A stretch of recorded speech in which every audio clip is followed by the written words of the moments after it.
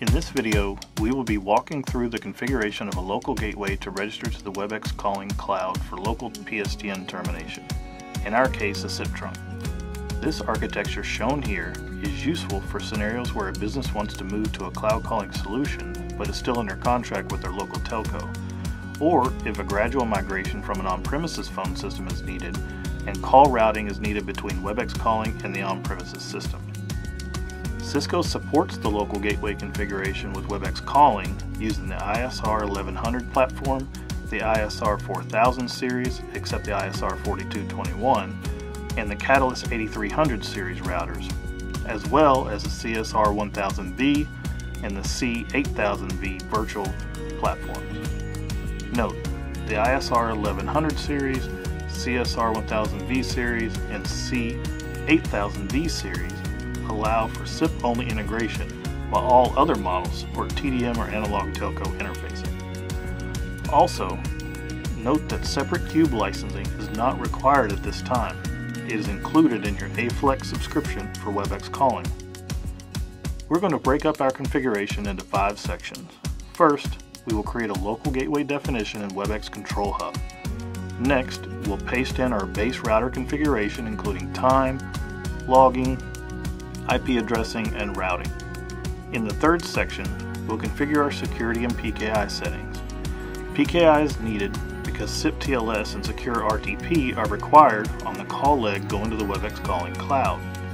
The fourth section is where the local gateway is registered to the Webex Calling Cloud using the information obtained in section 1. And the last section is where we can configure call routing, and finally we'll wrap up with some show commands and a test call. Okay, let's get started.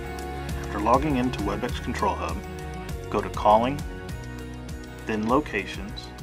Next, click on the location where you will create the local gateway definition. From there, click on Local Gateway, then Edit, click Continue, then Manage. On the Manage Local Gateway screen, click the drop-down box and choose Create New Local Gateway. At this point, we will give our gateway a name and click the green check mark.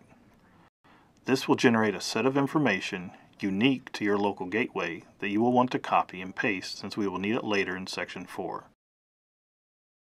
The last thing we need to do is get our username and password for the SIP authentication. Click the Retrieve Username and Reset Password link towards the bottom of the window. A message will pop up warning it will generate a new username and password and invalidate any existing ones. Since we are setting up our router from scratch, it's fine to click Yes to generate the login info. Like the other information, we need to save this to a notepad to use later.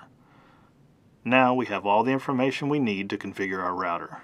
Click Done, then Back, and finally, click Save.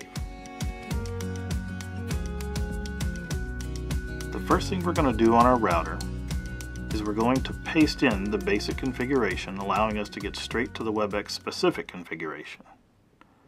At this point, we have a basic router that has IP connectivity and the correct time. Let's move on to the security and PKI settings. In this third section, we will start by configuring a user and a few necessary keys. Next, we'll create a dummy trust point and assign it to the SIP user agent. We do this simply to enable certificate validation when setting up calls over SIP TLS.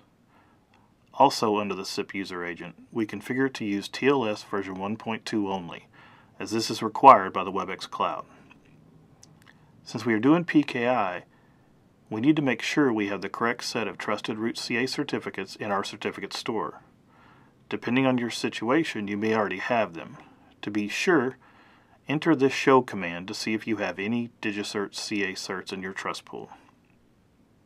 In my case, I do not, so I will download them directly from Cisco using the Crypto PKI Trust Pool Import command.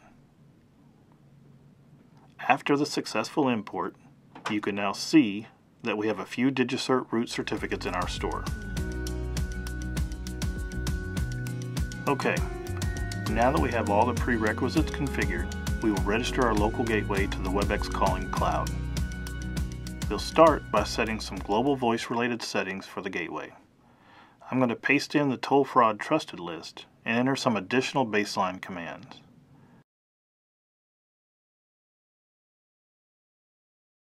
Next, a SIP profile is needed to alter the SIP messages coming from the local gateway to be in the format expected by the Webex Calling Cloud, including the unique identifier for this gateway.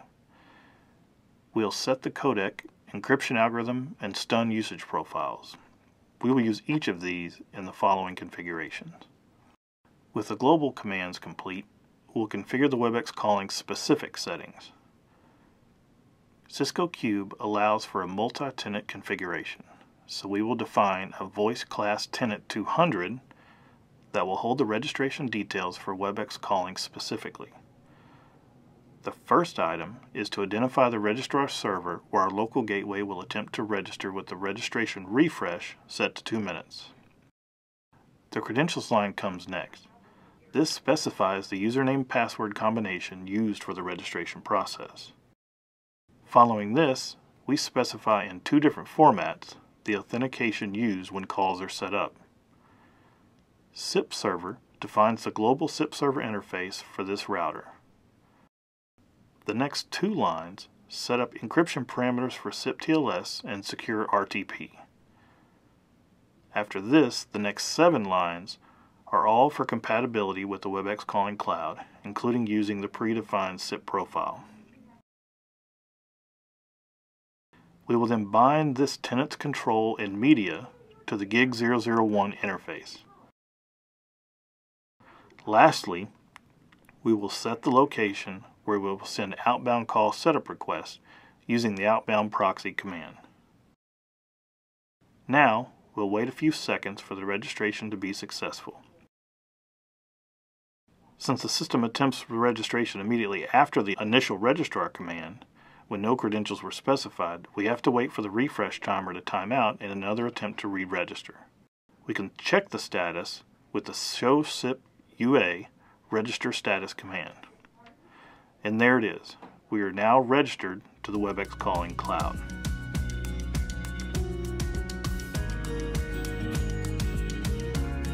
Now that we are registered to the Webex Calling Cloud, any calls to the PSTN by Webex Calling users will be directed to our local gateway. The next configuration items will cover how to route these calls appropriately. First, we will define 2 voice class tenants to be used for specifying the properties of calls going outbound to the PSTN and for calls coming inbound from the PSTN. Voice class tenant 100 will be for outbound calls, and voice class tenant 300 will be used for inbound calls. Keep in mind that we already have voice class tenant 200 that covers both inbound and outbound calls to or from the Webex Calling Cloud. After the tenants are defined, we will define 2 SIP voice class URIs. The first will match calls coming from the IPs of our telco SBCs. The second will match the pattern unique to our gateway for calls coming in from the Webex Calling Cloud. Next, we will define our outgoing dial peers to both our telco SBCs and the Webex Calling Cloud. We will configure the first one and then paste in the subsequent ones. Each of these will make use of previously defined sections, and we expect most viewers of this video are familiar with basic dial peers. However, the thing to make note of here is the association with these dial peers and their respective SIP tenants. Also, the destination pattern in these dial peers is simply a placeholder. We will explain why in these next few lines of configuration. We will now define dial peer groups, or DPGs. DPGs are used to explicitly pair inbound dial peers with 1 or more outbound dial peers, which bypasses the normal pattern matching mechanism of a voice gateway when selecting an outbound dial peer. This is why the destination pattern in our outbound dial peers is irrelevant. The configuration here is simply a list of dial peers that should be tried along with their preference value, which tells us in what order they should be tried. You can think of this as similar to static routes in the IP routing world. Finally, we define the two inbound dial peers, one for calls from the PSTN and one for calls coming in from the Webex Calling Cloud. Like the outbound dial peers previously defined, these make use of previously defined sections such as SIP tenants, codec voice classes, and SIP URIs. Pay special attention to the lines where we assign the DPG as the destination for calls coming into these dial peers. That's what connects both call legs together. We have now completed the configuration, but to wrap up, let's do some validation of our work. First, let's confirm we are still registered to the Webex Cloud using the show SIP UA register status command. Next, let's take a look at our dial peers using the show dial peer voice summary command. With those looking correct, let's enable debugs and make a test call from a Webex Calling registered desk phone to a number on the PSTN. Looks like the call was successful. This concludes our configuration walkthrough. Please let us know in the comments if you have any questions.